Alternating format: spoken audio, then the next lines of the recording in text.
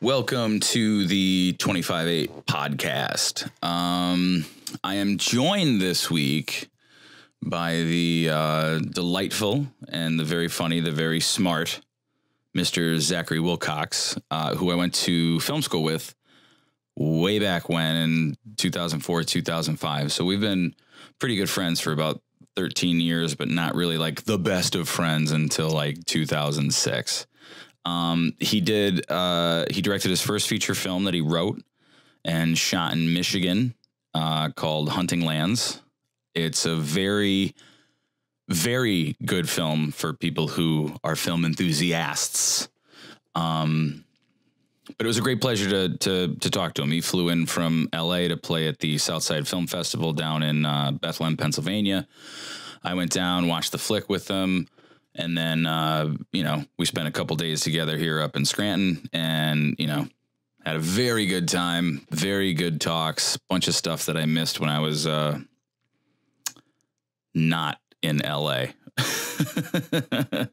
So I also did something very stupid considering that for what I do for a living is that I was really excited to have Zach on, so I hooked the GoPro up for the wide shot and forgot to plug it in, so the battery dies halfway through. So anybody watching online, I have no idea what I'm going to put in there yet, but I'm hoping that I won't be judged on this, especially by Zach. Stacy, unfortunately, couldn't join us because she was down in Atlanta, Georgia, believe it or not, meeting with film royalty. I don't want to tell you too much, but his most recent catchphrase is "Get off my lawn." So Stacy's crushing it. Stacy's killing it, just like Zach is. So we talk a lot about meeting each other, growing up, how he grew up, what growing up was like for him, how did he navigate to film, and how he made his first feature film. Zach's a very smart, funny guy, and very empathetic. Contrary to what most people think about him, he's one of the most thoughtful people I've ever met. So for the people on YouTube and Facebook, I'm going to throw the trailer in right here before we get into it. And then for the people listening on iTunes and other podcast mediums, we're just going to jump right into it. So here you go.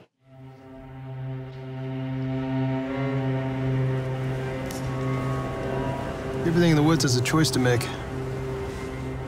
And most of the time, it's the path of least resistance. The scents they smell, the prints they see, they can block that path. Everything has an impact. Everyone makes their own choices. I made mine as much as you made yours. And they all sit in judgment of the way they decide to live, but it doesn't matter what the verdict is. They're always going to have to live with the consequences.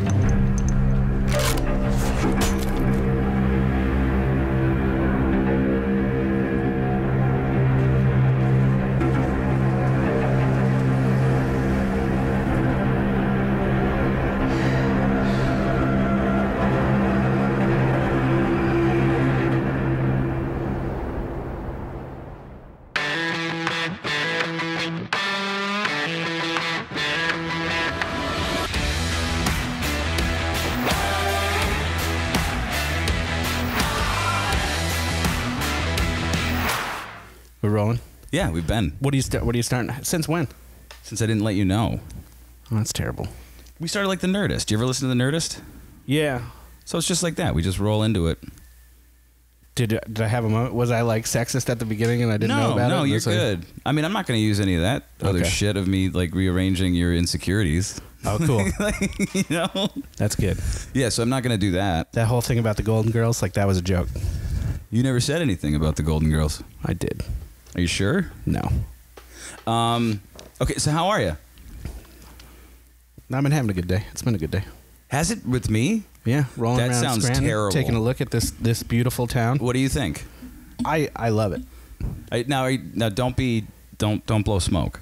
No, that's not a blow and smoke kind of thing. That's I don't know. I'm coming out from LA and it's it's stucco and drab. Just the thing is, all the old neighborhoods are, and then everything else is like, you know what we'll use? We'll use tin sheeting, and I'm like. What does that mean? Is this fucking classy? Like all of a sudden, is that the thing where it's like, oh yeah, you know what? Everything, everywhere new is going to look like the inside of a Chipotle. Like the stuff we saw last night on the turnpike. What is what I'm saying? It's the Chipotle. It's the inside of a Chipotle on the outside of the house. Yeah, it doesn't make any sense. Why are they doing that right now? Can you? I don't know, because we ran out of other stuff. Because no one wants to feel like they live in a brick building anymore. It's like the brick building, you know, like even after it burns down, you can rebuild it. It's great. Brick is fantastic. But the metal. Like the corrugated metal. Oh yeah, and they're just into it. It's fucking terrible. I don't know.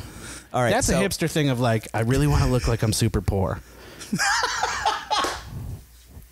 And I've never understood it because, and maybe that's, and I didn't grow up like poor, you know. No, you weren't like destitute on the streets. No. I mean, like I do have like, but you do have a blue collar background. Yeah.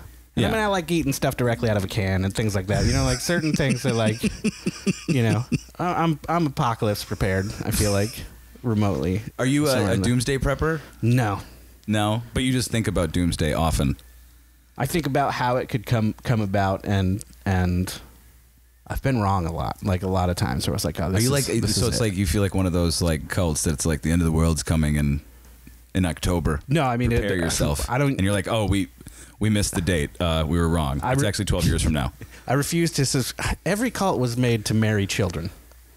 What do you mean? Every cult that's like, and even the ones where they're like, but they didn't have any child brides, and I'm like, no, they did. Like, there's no.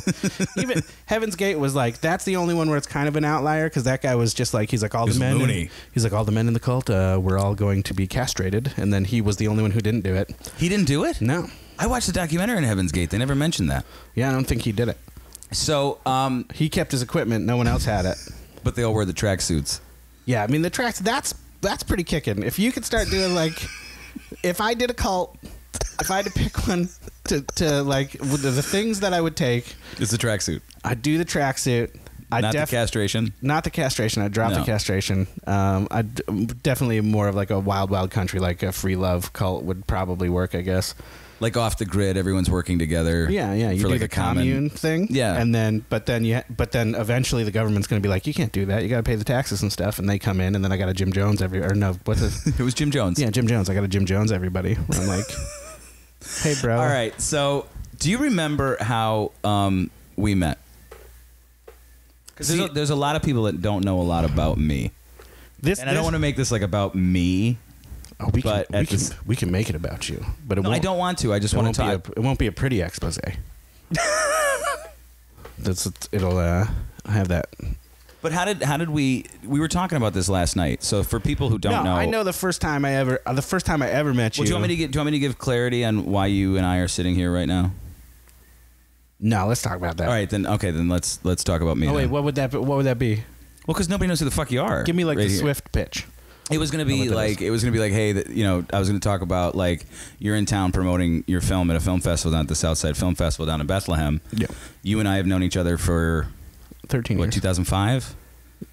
Yeah, probably. Right. Yeah, 2005. So 13 years. We lived in LA together, but those were like the dark days of my life that I don't really like remember. It was like working all week, and then it was like party all weekend, and then I didn't hang out with you when you were working all week, though. That was the thing. No. The only Mark that I knew was the Mark where I like come over and just liquored, and you'd have like a ridiculous the pool day is still like that's the day of what's the where I came over and I'm like oh who's I talked to Jen and I was like oh what's going on today, and she's like, and I don't remember like Lee left the house. Lee was always over at your place. Lee Perez, yeah. So Perez Gonzalez. Yes. Yeah. Oh, jeez. And you say it like you're the weather lady or something. Yeah, I say it like I'm Texican. Guatemala. Just all of a sudden. Pakistan. Yeah. So the pool day for me. Lee went over there for some reason, and they went somewhere. So when I stopped by, because Lee was like, oh, head over later, because I wasn't ready to leave yet. Right. And then I showed up, and this was like the weirdest thing. And she's like, "Oh, well, Mark's out in the pool." And I go out there, and you are like lobster red already because you've been in there for like 5 hours. We talked about this. I don't remember. By the time I got there, and it was like by the end of the night, you were complaining about it so bad. You're still sitting in the pool, so you wouldn't get out of the pool. And we're like, the sun's setting, and you're like, it's gonna be fine soon because the sun's setting. And we're like, we probably need to take you to the hospital. But I was drinking all day in the pool, wasn't I? I think that was the margarita machine.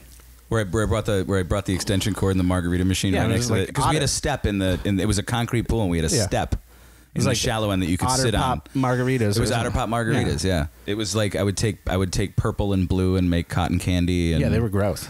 I loved them. I thought they were fantastic. That's because you got drunk enough. That's like anybody who's. There's like the beer connoisseur thing where it's you got that buddy who's like secretly an alcoholic, but he's like, I just really love craft beer, and it's like after your first beer, you're not tasting that craft beer anymore. It's not worth it. Like you should start off on the friggin' $12 bomber of something. Well, I would use like the Framboise. I would drink that, but after one, you'd be like, oh. Yeah, and then after that, switch to Miller Lite. Yeah, switch to something. I don't even care what it is. Like anything cheap. You want to do some freaking old times or something like that. But it's like watching somebody drop freaking $40 in a night because they're like, my palate is discerning. It's like not after your head. My palate is discerning. I more enjoy. I don't know how to. I'm falling through a fucking crevice over here of just like cable because I broke the Mac. All right, so there's interesting parallels between your life and my life and how we grew up and what we grew up surrounded by, like economically and like environmentally. Like I think your life is a little bit fucked up, but and I mean that with all due respect. Instead of saying, you just have like all these crazy stories about like, man, like that's like 12 lifetimes. Like nobody, not a lot of people have the stories that you have. Oh no, I mean I was danger prone when I was younger. Well, I've always, and the reason I wanted to have you on is because, I think of you as like a raconteur, like who just like somehow just segues into like, we're talking about like, Swiss Family Robinson and you're like, that's a parallel for the apocalypse. You know what I mean? Like how we have our conversations, but you grew up in New York. Yeah. Outside of, I usually, when people ask, I'm like Saratoga because no one knows. Because it's the racetrack. Yeah, no one knows. Like I can't find Saratoga on a map. Easton New York is where I grew up. Like pretty much born and raised on the edge of Vermont in. So like up in Camden Valley. Okay. So it's outside of Arlington. So like just a little bit north of Bennington or north. But like westish. But I just took you on a tour here, and you're like, it's very similar. Yeah, they look the same. This has got more development than that has by far. And it's like, but that's.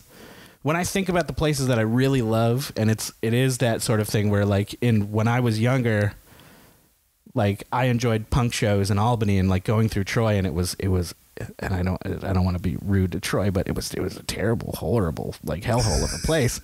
And like I just remember looking at all this stuff, and I'm like, it's beautiful. It's like seeing like.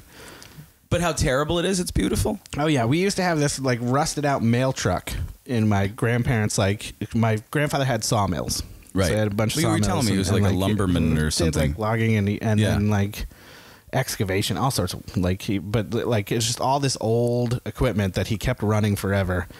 And it's like I literally grew up with like, I don't know if anybody's a John Deere fan, but we had a 1010 and a John Deere B, which are like the John Deere B is or maybe it's a 1010, whichever one I don't know. One of them is like the two tractor tires on the front are together. It's like a three-wheeler of a tractor. Yeah. It's ancient beauty, and he just kept him living, man. And like he grew potatoes. That was like one of his things. So we'd have like we'd walk the potato field at night, like as the sun's going down, and like pick potato bugs, and you put them in a jar of kerosene, and it's like all sorts of weird stuff. What? Like he cut all his own firewood, which meant I cut all his own firewood, and then.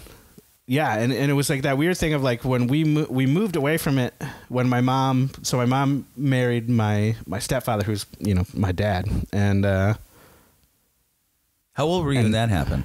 5. Was that weird for you? Somewhere in there? No, it was like the best. Was she dating him for a very long time? Like the best thing that could happen. I don't know. I probably was more into it than she was. I think at that point or something. I was like, yes, a father. Well, I want to get. Because I had my grandfather, but he's like an old man and he doesn't like to talk much and he's really angry about stuff all the time. and he was one of my favorite people. Like my grandparents, I was one of those kids where it's like until I was 16, I'd be like, I'm going to grandma's this weekend, every weekend. And it was like manual labor. I was signing up to like go... Yeah, to like work the trenches. Yeah. Go do the work that he can't do by himself. Right. And I'm like hauling wood around and splitting wood all weekend long. and you know, and your parents are sitting there going like, what is, like, are we that horrible that you're just gonna, that you'd rather go like, you've chosen a North Korean concentration camp over. No, it's a Texas work prison, you know, like that's what he ran. And just for the grandkids. And I loved it. And like, it's just that was the thing. It's like he would talk about, I mean, in my film Hunting Lands, like, well, I want to get to that. Yeah. But I mean, there's so much of that like that end dialogue is just things that he would say, and he'd say them to himself. He wasn't talking it to me. It wasn't wisdom that he was like imparting on me. He'd just look down at some tracks in the ground and he'd be like, you know, our footprints in this run of tracks. He's like, that fox never use this trail again. Its whole life, it'll never use it. And it was just to himself, just like one footprint, and he's like, that's going to change everything for an animal. You know. So how do you go from that upbringing to you were 16 to ending up in Orlando, Florida at the same time I'm there? Oh, I mean, I had it. Because you went to a 4-year school, didn't you? Yeah. No, I did like 2-year freaking community college and then 4-year school to finish up and then Orlando and then finished that. Well, you did 6 years and then went to? No, 4 years, but like 2 years. You did 2 and 2. I did my associates at SUNY Adirondack. So what did you go to school for then?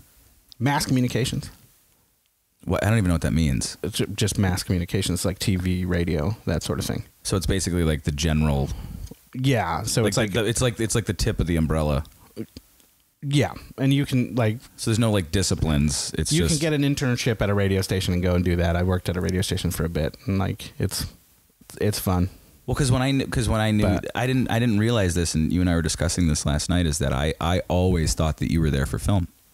No, I went for recording arts, man. I was all about the music. But what drove you there? Like, what was the thing that made you? I had a really, really crappy emo screamo band. You did? Yeah. What did you play? What did you do? No, I didn't play guitar in the band. I do love to play guitar, but I didn't play guitar in the band. Did you sing? Yeah, I was just the lead singer. In a crappy emo band? In a crappy emo band. What would you sing about? I don't know, man. Like emotional stuff? Cigarettes and coffee and fucking girls being jerks. And do you look back on that and you're like, ugh? No, I don't think I was overly dramatic with any of that stuff. We were pretty one note. But it seemed like you understood. I always feel like there's that one where it's like, and everybody who's ever been involved in like a music scene in their local town knows the like one guy in the band who's like, you know, he's the guy that he's like, all my songs are about death, and it's like, dude, like your grandparents are still alive, like you've got nobody that ever died, and he's like, yeah, but I mean, like Robert Frost died, man. It's like, you weren't even alive. It doesn't work. You know, two roads diverge in a wood. Yeah, he's like, let me tell you about Robert Todd Lincoln. It's like, dude, no, it doesn't work. That you can't write these heartfelt songs about. I mean, you can. You can do whatever you want. Is that frustrating to you? Because I think you're a blue collar filmmaker, and I think that's what I am too. Because I think that it's like we're those people who can appreciate the art, but we don't let it consume us. Where other people, like you see them sitting around like the emo guy where he's like talking about death, where he's just like, that's his, like, he's just consumed. He's consumed himself with with bullshit. Anybody can do that's the thing. It's like no one wants to realize that it's like it's all a facade. Yeah, it's definitely the facade is wearing out. The mascara is running on that kid, unfortunately. You know, and he or she is sitting back on like, you know, this one's really gonna knock it out of the park. And then they have the first one, they get stomped on a bit, and they realize that like the things that they thought were the point of the films that they love so much weren't the point. You know, they weren't the reason why middle America could watch it and go, I love this movie. Right. That the different meanings that you can get out of those layers, they don't have as much. Like, people can watch my film and look at it as if it's an art house movie, and other people watch it and they realize that it's a movie made. It's made for the working class, you know.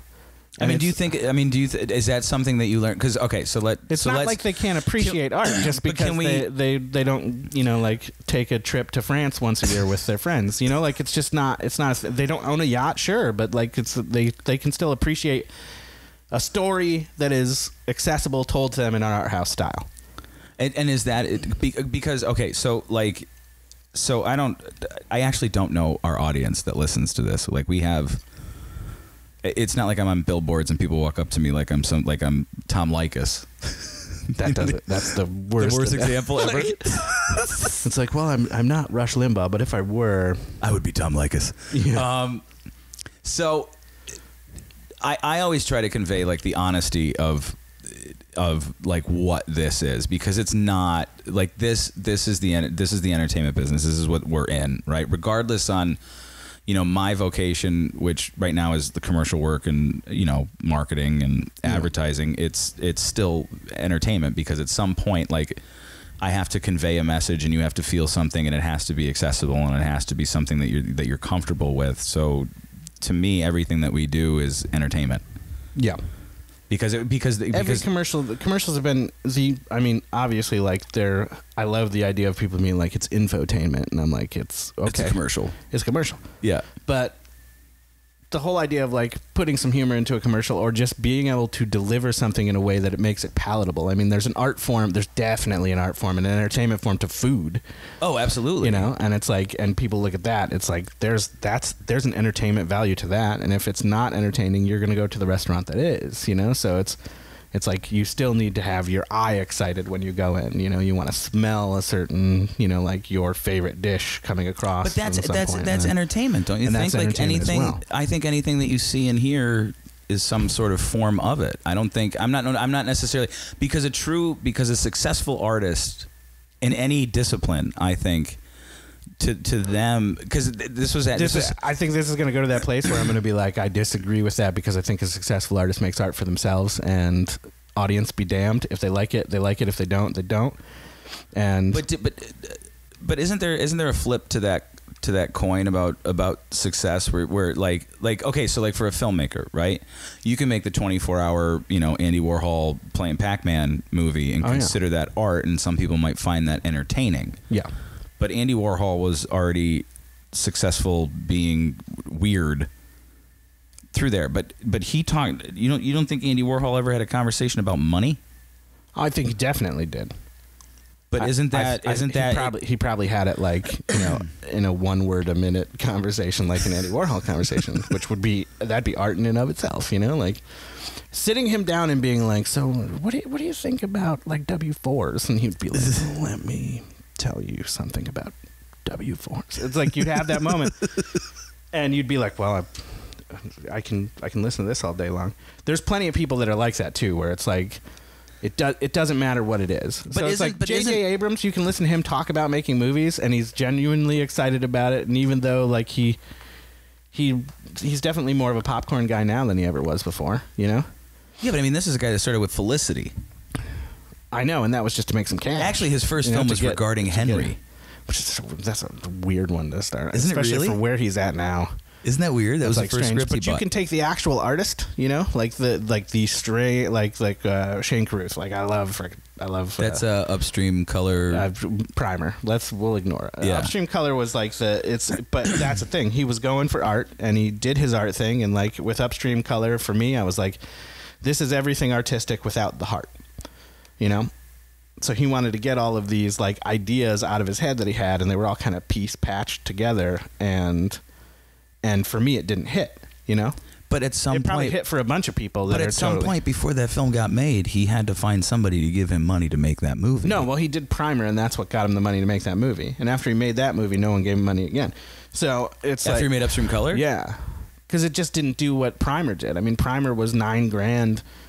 And they filmed it not knowing how to make a film, and when they made not knowing what was how the to shooting ratio? It was like 1.5 to 1, wasn't it? I don't know, something crazy. It was like every take they used. Yeah, and but there's genius in there. There's so many spots where it's pure genius, and there's so many moments where it's like they didn't know how to serve the audience, so they just didn't. He assumed that like I understand this dialogue, it makes sense to me, so the audience is gonna understand it too. And it was like the lure of it was that the audience didn't understand it, and they were like, I want to know what's going. Like it's so. So it's like it was the purpose of it and the intention was totally missed by him as a filmmaker, or missed by them as an audience. Like, no. Did he underestimate his audience, or no? I think he knew what. I think he was. Or did he overestimate his audience? I think he was making a movie for a singular audience and ended up. And that's himself. And ended up hitting a broad audience on accident.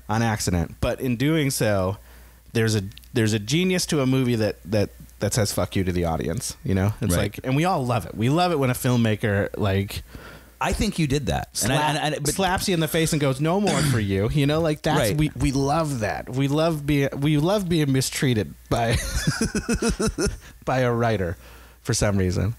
And this was the Josh Dobkin thing where he's like, everyone hates writers, man. Everyone hates them. Directors hate writers. Directors hate writers. He's like, everyone hates the writer. Is that what he said? Yeah. Well, how did that conversation come about where he was... Oh, when I was like, I don't want to write everything I direct. And he's like, good. Everyone hates writers. And like, it just friggin'... Oh, did it go off into a Josh-trum? Like a tantrum? Yeah, like I don't even remember exactly. I think that's how it might have started before that, and that was just an included. I would love to get him here section talking. for I would it. love to get him here talking. I've threatened to follow him around and just film stuff. He's so funny and interesting. Even when he does nothing, he's funny and interesting. Until you do it 6 days in a row, and then you're like, Well, no, then he's monotonous. Yeah, it's like Josh is like we've hit this before. Yeah, Josh is like the merry-go-round that has 6 sections, and eventually you're going to get back to That's section what I was 1. talking about, like the last season of People magazine. The last season of that, he was out of work the whole time. So every single, like, I had 2 weeks of work and then 1 week off. Right.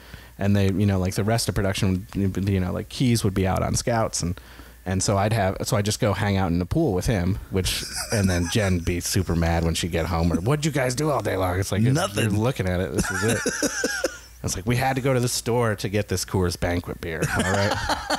And that God bless her, the den mother. Yeah. You know what I mean? Arduous journey to the, I don't know, corner gas station or wherever the heck. All right, before we get to like the corner of the 101, you went to school for recording arts. Yeah. You wanted to be an engineer?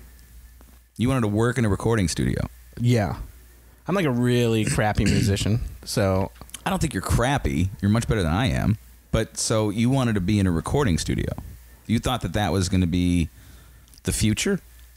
Yeah, for you? I probably or at least the one you planned for? I probably would have done that forever if it had been a thing that was doable. But like home recording studios, like you have to. 05 was like the year of the home recording studio. Home recording equipment becoming like you can go for $1,000 and get a comparable sound to a bigger studio. And it's like the thing is the thing that no one realized from the recording studio was that it was going to kill rock bands. Why? Because paying for the studio time was what made good music. Because when you went in there and you had to be serious about it because somebody's dad was spending this money and you know, it's always somebody's dad. But like somebody's dad was spending this money to get this album made and it's going to fucking be good or we just ruined his, and then his dad's going to make him, you know, he's going to join the army because he's got to now. And then I gave you your chance. Now you have to go serve. Yeah. It's like now you're going to do what your grandfather did. And then you have to, then, you know, you have that moment where you're like, wait, you're sending me, and like grandpa walks with a limp. Like, what are we, do you know what you're saying right there? So you think the home recording studio killed rock and roll?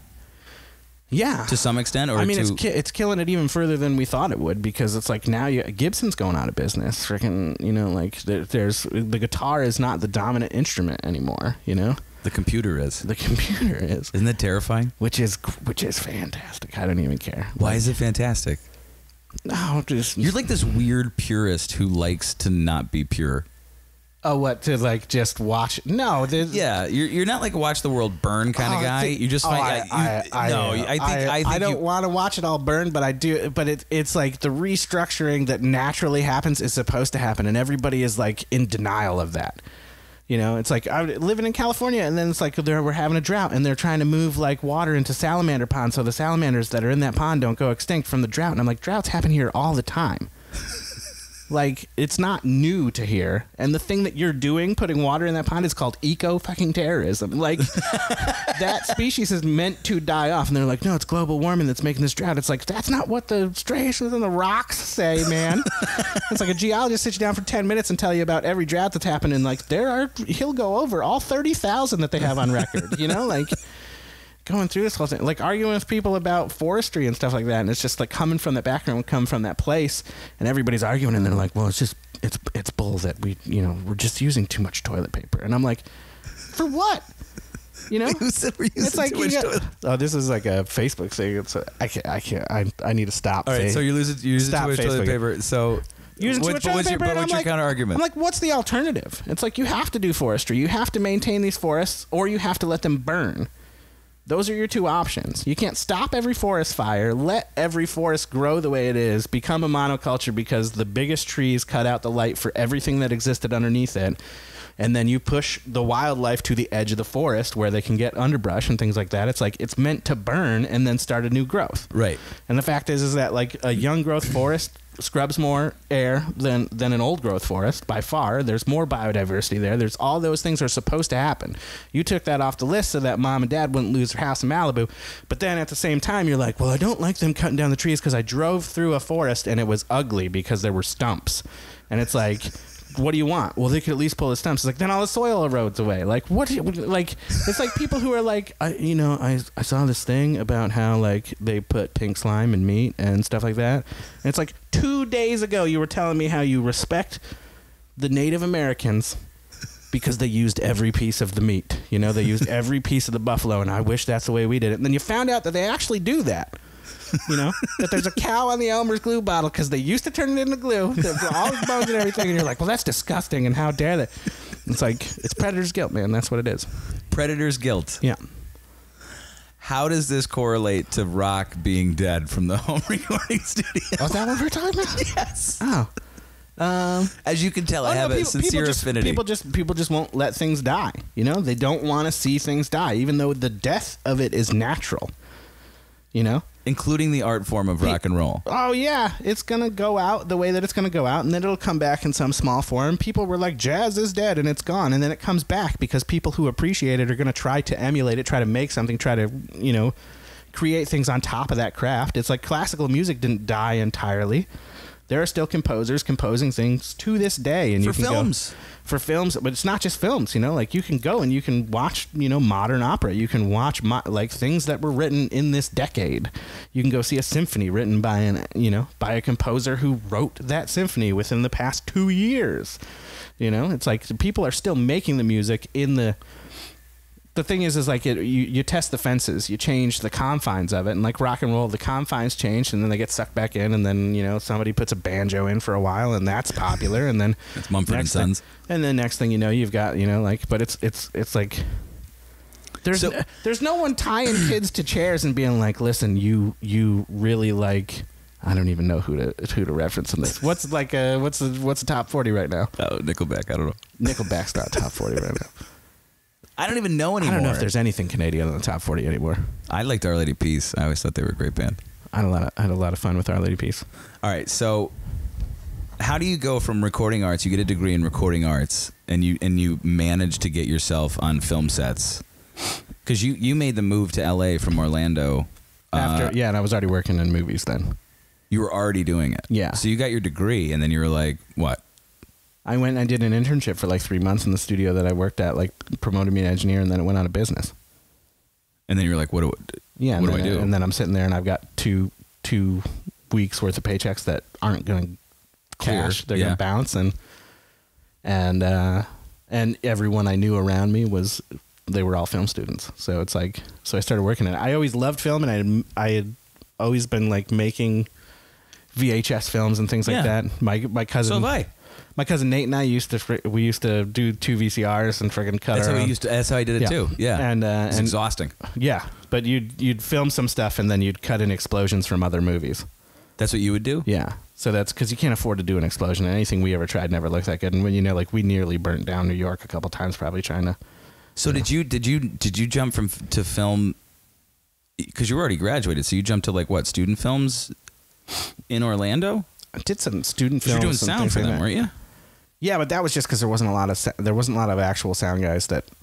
I don't remember anybody being in the film program going like, I can't wait to be a sound guy or a boom op. Yeah, there wasn't anybody for that. And I've actually I've boomed before as a sound mixer. I've never just boomed. I've never just been a boom operator. Because you were a mixer boom operator. Yeah, and then I built out like a really weird kit, probably ahead of its time at the time, where I was using like a Pro Tools setup on set. So how do you get to LA from there? Like, what made you make the jump? Because it was a couple of you that came out, wasn't it? Myself, Derek Vass, and Lee Gonzalez. All three of you came out at the same time. You guys were all living together. No, we drove out in like a train. We stopped by. Oh, you put your cars on the train, didn't you? No, we drove out just 3 in a row the whole way to LA, 3 different cars. Oh, no. We were talking, Josh and I used to talk about putting our cars on the train to go from Pennsylvania to Orlando. Because there was a train in Sanford. That you could like, pop it on there. So what happens when you get to LA? Because you have no prospects or Oh, no, I had a couple friends offering, like, hooking me up with stuff. So Josh Douglas hooked me up with Last Comic Standing. Yeah. And then I got absorbed by another department, and I didn't even work with him anyway. But he got me into the job that got me into the sound department with them. And then how many years did you do sound, and what did you work on? Because at some point you went from we did like so the first like 2 years were in Orlando, and that was all sound. I didn't do any like lighting then. Well, I'm bringing it up because you went from like here's the 2 things you need in a film: an image and something to hear. Yeah. So you went from something to hear, and you were pretty damn good at it. To I want to work on what you see and how you see it.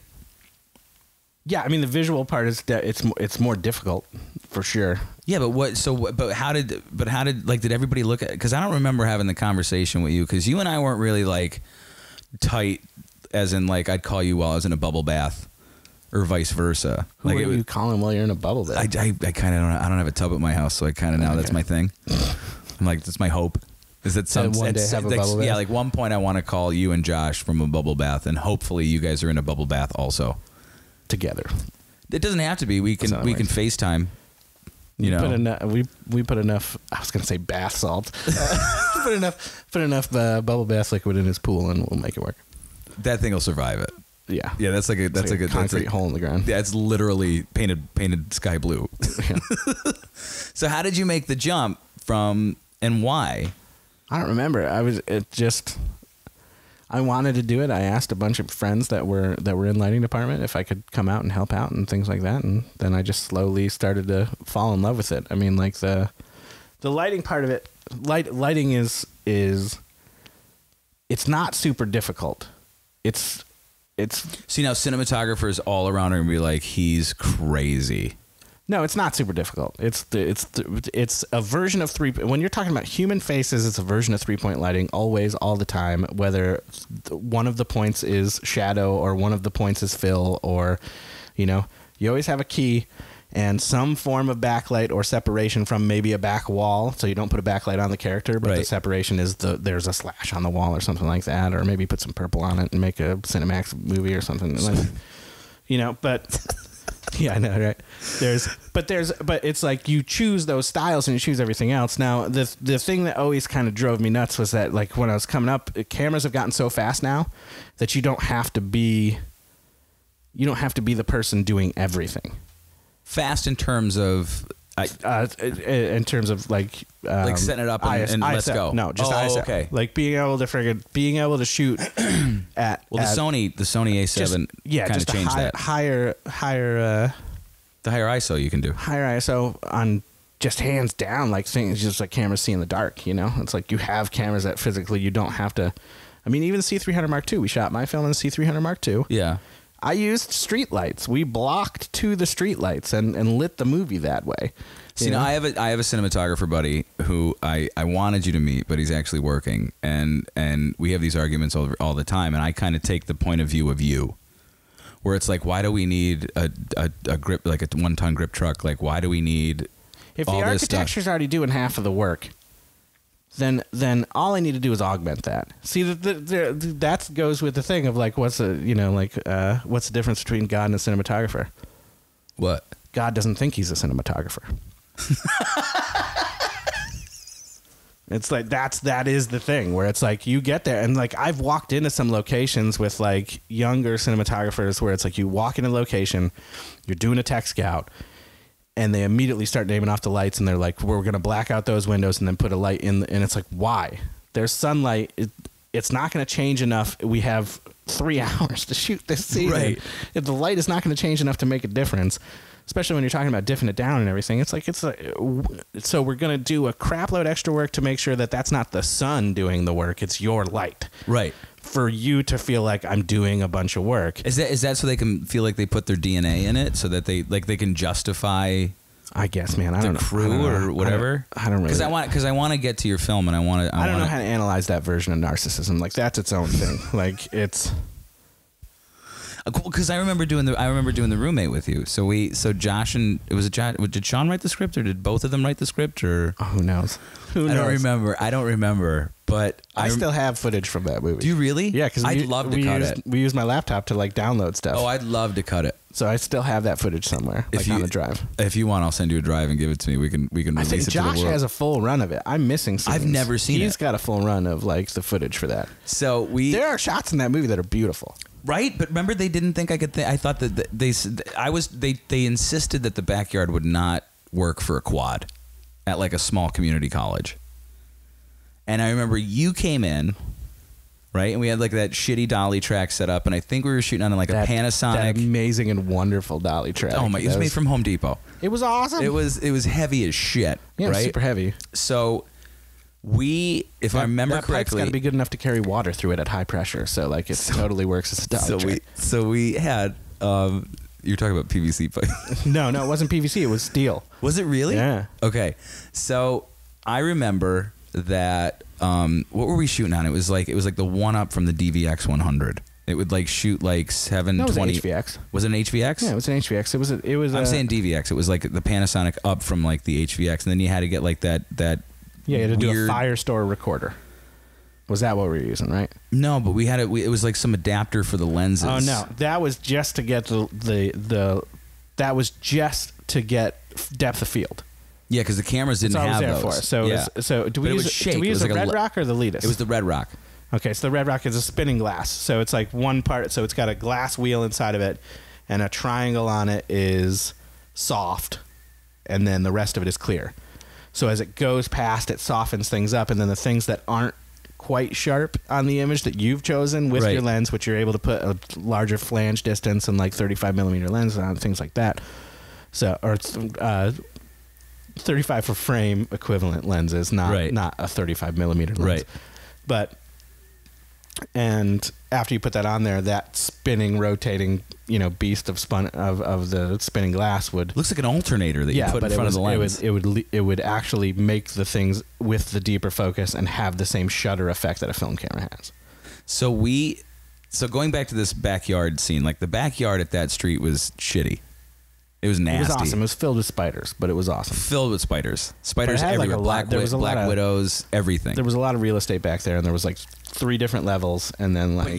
But you came in and you said, I think Josh goes, well, how are we going to light this? And then you went, watch. And you went over, and I think you got like a Mondo combo or whatever those are. Like the big stand. Mambo, yeah. Mambo combo. It wasn't a Mambo. And then you put like a 4x4 reflector. Yeah. And that was it. Well, yeah, that's. And then you went. Josh, as the sun moves, we'll move this. Yeah. Why would you? But that was it. That was when I was there. I was expectations. You've been working bigger shows and things like that, where you do have to control everything because you're shooting a single scene for like 8 hours. But the moment you put that up and you didn't say anything, I remember you didn't say anything. You're like, because you have that like with him, you just have to like, oh, just wait. And you went over and you just kind of put it up and you just went, and you were like, and Josh was like, oh. And I just remember that. Do you remember being in the bathtub? Oh, yeah. Do you remember I was working the camera and I was getting the stupid bathtub, and then we had to dig the hole. The digging the hole was my favorite part of the movie. Do you know why? And that's how I stole for the movie that I did. Well, that's what I was saying. Whereas like because you and I went, put the fucking work lights in there. That was my lighting. Why are we going to deny it? That was my lighting setup, and I was like, I want to, and yeah, no, and there was like a weird conversation before that where they're like, but I mean, we don't want to see, and I'm like, well, how are they out there? What are they just like? Yeah. Somebody said Moonlight, and I was like, fuck your Moonlight. Like, we're not doing fucking Moonlight. I'm like, I've never like. Just I'll do Moonlight if you want to try to do actual like the feel of Moonlight, but that's like the softest light, which is not what you want. You want a ratio, and you want that friggin' you don't want to light up everything. You want a gnarly look, and I'm like, no, Moonlight is flat and it washes. Yeah, and nobody ever wants to do that. They're like, I want deep contrasty Moonlight, and that's like, bro, that's not the way Moonlight works. Yeah. It works that way in your bedroom, but it doesn't work that way out in life in a field. Yeah, So that was kind of like the only project that like we ever worked on together, and for some reason, it never got cut. The behind the scenes was cut within like 2 minutes, and the rest of it was. The behind the scenes is just me complaining, though. I think I still have that. Do you have that? Somebody has the behind the scenes. So how do you? Okay, so I leave, right? And when I leave LA to come back here and I guess sow my oats and figure out who the fuck I am, what do you do in the interim until I see you again? I mean, the world stopped. Nothing happened when I left until like now, where we're back together. But everything in between is just. You make me feel like the only person on this planet, so thank you so much. But you worked on a lot of shows with like a lot of people doing a lot of things. A lot of horror. Can you run through them real quick? Horror movies and things like that. Like some of the jobs and some of the gigs you worked? A bunch of stuff with Adam Green. Like we did, I don't know. I helped out with Hatchet 2, but I didn't work it. And then Hatchet 3. So a third Hatchet movie. 2 seasons of Holliston for Adam Green and Joe Lynch. Joe Lynch has a movie out right now, if you get a chance to catch it. It's called Mayhem, and it truly is Mayhem. Yeah, it's true to its name. Then like just a bunch of commercials and things like that. But so who are some of the if you're clients? Going to buy door locks and things like that, you know, I can tell you that the Kivo Convert works great now. And but you were telling me like you did like commercials for like Gorilla Glue and Gorilla Glue is like I did their last ad buy run. And then, I've been gaffing for those guys, working as a gaffer for them for a long time. But in the midst of that, you were writing. Yeah. So this kid who works with lumber gets in an emo band, decides to go be a sound engineer at recording studios, ends up being an on-set sound mixer. Then moves to the camera department and tries to learn like G&E and moving your way up to being like a cinematographer who knows what the fuck he's talking about. I did art department too in there for a little bit. Somewhere in there? Yeah, I did. And then I did a Dove commercial. I don't know why they hired me, but I did like. You did the art department for a Dove commercial? I was an art director for a Dove commercial, and like I had met the dude like 3 days before that at our apartment building. And he like was visiting a friend or something like that. And he's like, "Oh, we need an art director for this like Dove commercial." And it was a spec commercial, but they were dropping like big money on it. So we had like a bathtub scene thing with the lady like washing herself off with the Dove, and then she's like picking oranges, and I made orange trees out of like. You made orange trees? Yeah, because you can't just go buy like a fully in bloom like friggin' here are oranges on it. So we bought the plastic oranges and then had ones that she could peel and everything that she could pick off the tree, and we figured out ways to like, which I was like, and she was talking about it, like you can peel the skin off it, you can't open it up, and she's like, why? And I'm like, because there's a metal rod through there that holds it to the tree for when you pick it, and so when you open that up, people are going to be like, that's not natural at all. No. And they wanted to do that in like one shot, and I was like, "No, it's 2 shots. Like, there's not just cut it. Yeah, you'll be fine. It's not magic, guys. Like, it's not. I'm not sitting in the back like. Friggin'. But in the midst of this, like you're writing. Yeah, everybody writes. It's L.A. Everyone writes. But then you go, fuck it, I'm gonna go do it. Yeah. So what was the thing like? So then like in the midst of this, like you're working like these they're not glamorous to the general public. No. But they pay the bills. Yeah. And they're not like snuff. That's the objective, like to do some snuff eventually. No, I'm joking. to 8mm 7 it. Yeah. But where did you write the script for this film? This was one of the scripts this blew me away. I hadn't written it yet. I had a treatment for it, and we were gonna go do so my friend Edwin Stevens, it's important. Yeah.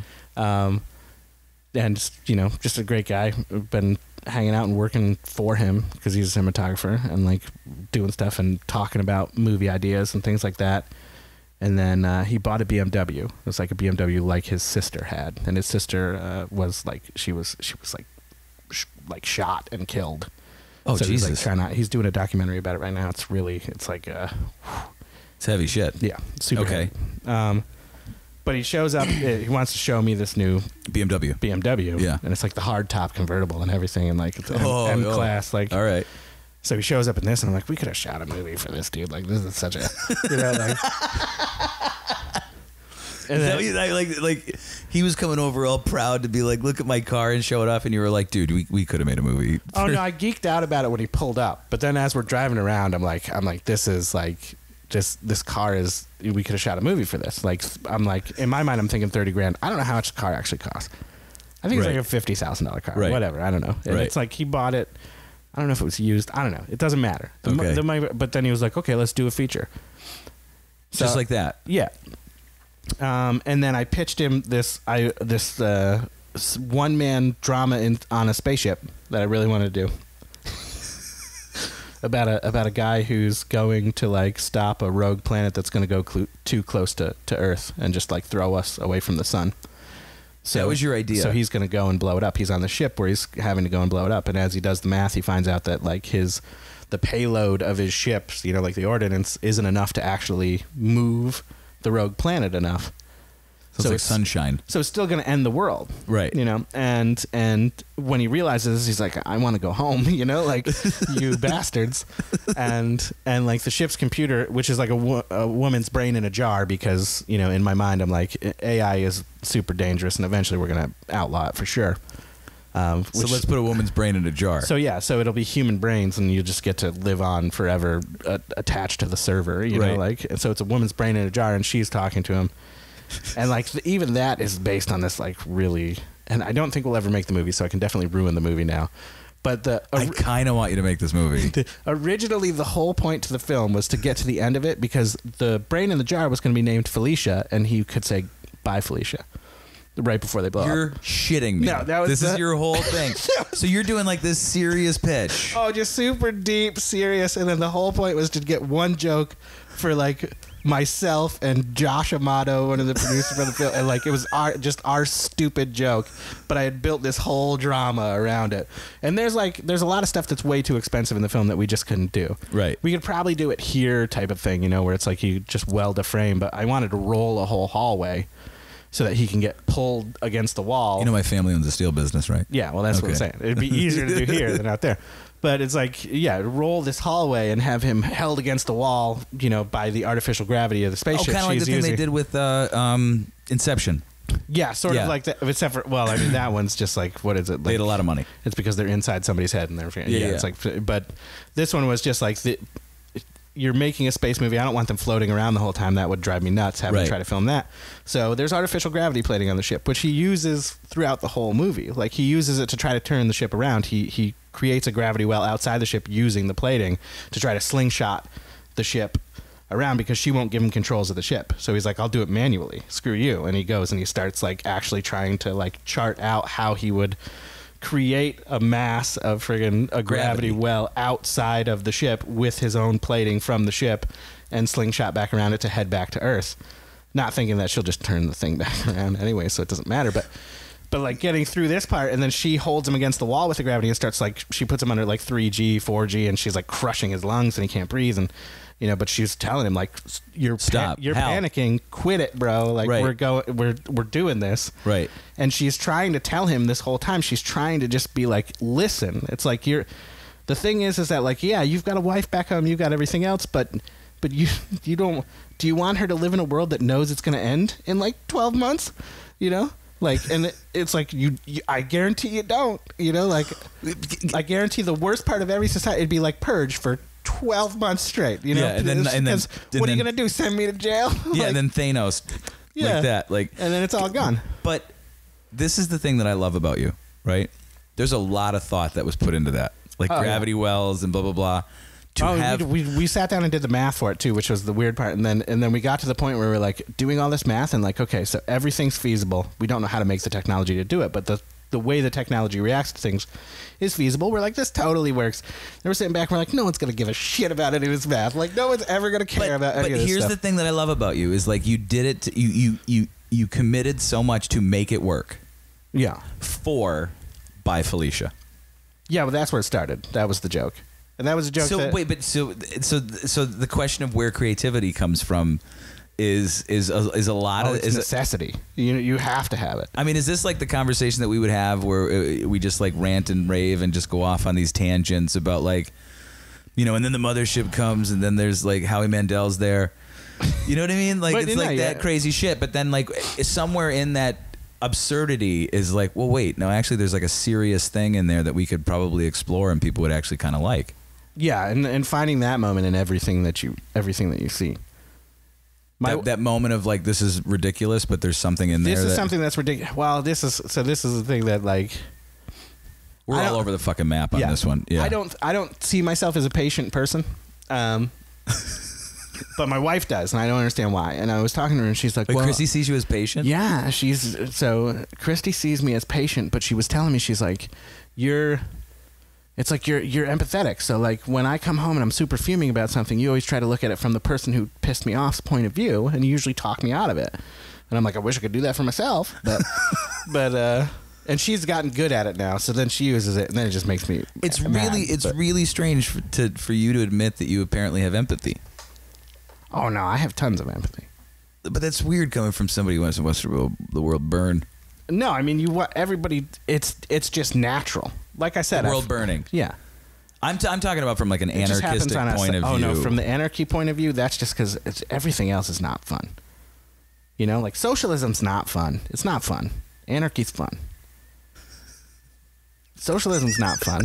You know, communism's definitely not fun. Definitely not fun. You know, it's like, how's capitalism doing for you? No, if it was, I don't know. If it wasn't rigged, it would be good. Yeah, if I didn't feel like I was walking to the casino every day, I think it would be better. If it wasn't like, you know, there's this really funny moment. Adam Green, who's like, you know, he grew up, both his parents are teachers, and it's like he's on a film set and he managed, you know, it's just the idea. It's, you know, he made the slasher movie and it became epic and everything else, and like people just really latched onto it. And he's on set and somebody he's passing by goes like, wish my dad owned a dealership. Like that moment. And I feel like that's like everywhere all the time. It's like, and everyone tells you like you can totally pull yourself up by your bootstraps. It's like you drive by, like you're in the car with the right person and they're like, why doesn't that homeless guy get a job? And it's like, you ever try to get a job without a fucking address or a shower? Like is it because people don't ask the follow-up? I think it's my one friend used to say checkers outsells chess, which means to me that like no one, you know, oh, that person's an asshole. Why? Well, you don't get. Well, you see the thing is like that the homeless guy needs to get a job, but like you try getting a job when you don't have an address or a shower. Yeah. Which is like, oh well, that puts it in a whole different point of view. Like it takes it from like judgmental anger to like almost sympathetic. I kind of want to help that person. Yeah, I want to help just by saying that. And I had that and moment the situation has not changed. I like using this one, and hopefully, if my dad ends up watching this, he's going to realize that like this is my like Queen's Gambit right here. The moment, but it's like, what if that was Grandma? You know, every time.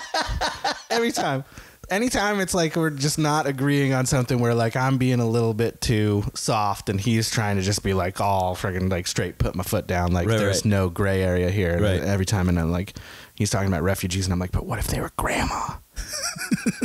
What does he do? And then I don't know. I don't know. I've used it a couple of times and every time he's like, yeah, no, I get it. But you know.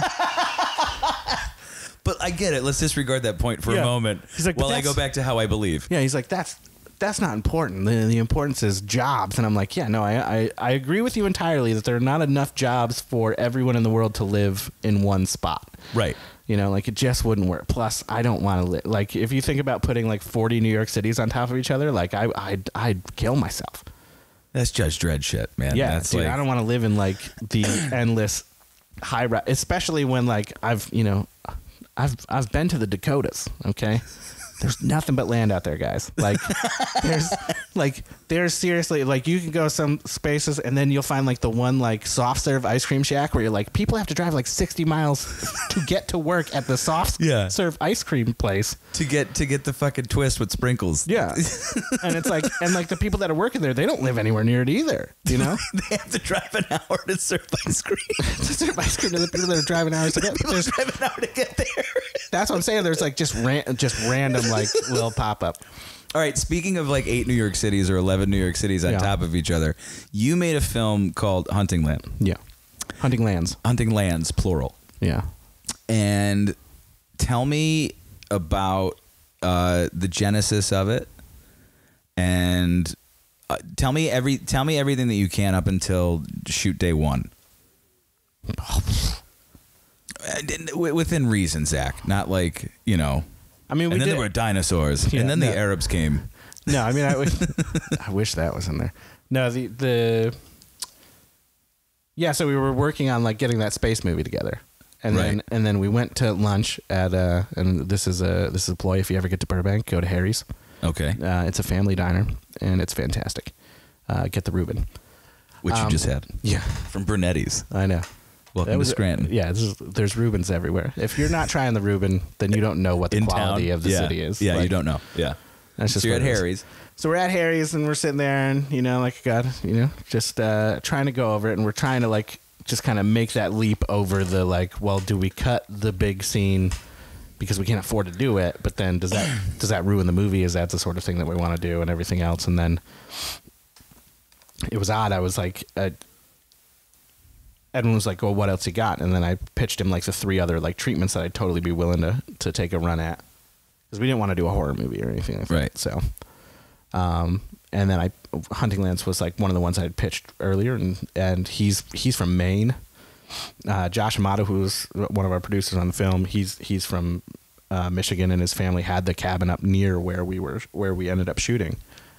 And I don't know, it kind of speaks to us. I mean, it's a thriller. It's kind of got revenge movie aspect to it, but the slow burn, very limited dialogue version of it was. What year was this that you guys are talking about this? 2 years ago. Is this pre-Revenant? Oh, I don't know. I mean, I'm just saying. It's before the movie came out, I believe. Yeah, so I wrote the film before the movie came out. The real bummer was that we were shooting. But the treatment was before that, right? Before you probably even knew about it. The treatment's 10 years old. Okay. Because that's kind of like part of the feel of that. The was treatment that. I wrote in Florida. Did you really? Yeah. Okay. So that was one in like a composition notebook of like just random ideas. Junk. Yeah. There's terrible stuff. There's a bunch of Ice Age stuff. I was really obsessed with like a new Ice Age. I thought that was great for a long, like Day After Tomorrow, but good. Haven't we not said enough with Roland Emmerich? Or yeah. No, I figured. Is there more to say about the Ice Age? I figured you could really just dive in there. Like I wanted to see what like a functioning. Every single time they go to the thing where like, and then there's cannibals, and I'm like, I just want to see it. I want to see it work out. I want to see it be difficult, but I want to see it work out. And that's the thing. It's like I've never seen anything where like you actually get to see it. Every like dystopian future is always about like right before it's about to end. And I'm like why the planet? Well, no, or like the society is about to get cracked open and they're going to do it a different way from now on, you know? Right. Like, and some of them are like, I love the movies. Equilibrium, I love. It's a great movie. But it's a dystopian future, and it's, you know, like and he's going to crack it wide open and well, it's like 1984. And Sean Bean, yes. Yeah, no, Sean Bean was originally in the front, and it was Christian Bale. Yeah. Sean Bean was the one who stopped taking his meds. Yeah, and then he found the puppy. Oh yeah, and like the fucking puppy killed me. He's reading novels, and he's got a puppy in the trunk and stuff. Oh, the puppy killed me. He's not supposed to read novels. No. Dystopian futures, you're not supposed to read. Illiteracy is king. No, it's like Fahrenheit 451. It's like you just got to burn all that stuff. That's burn it because free thought is dangerous. Did they burn the Bible? I don't know. I don't know about that book. I know the HBO movie was bad. Because that's the question. There's a new one coming out. They made another one. You saw the new? Yeah, the HBO one. Is that the HBO one? Yeah. So Michael Shannon and what's it? The dude from Creed. Oh, Fruitvale Station. Michael B. Jordan. Michael B. Jordan. Yeah. Michael B. Jordan's awesome. He's phenomenal. All right, so you're at Harry's. So we're at Harry's, and we've yeah. Here we go. Jeez, that was 12 minutes. That anyone who listens to this is never going to get back. Never. Ever. I'm going to give you 30 more minutes, and then we're done. What's it at now? An hour. Jeez. I need 2 just to get through this. I know. You're going to have to do it fast, Why don't you split them into 2, part 1, part 2? And we could. We'll do it that way. We could. Let's just keep going. We could. We figure it out. We could. There's enough fucking tangents to make an edit.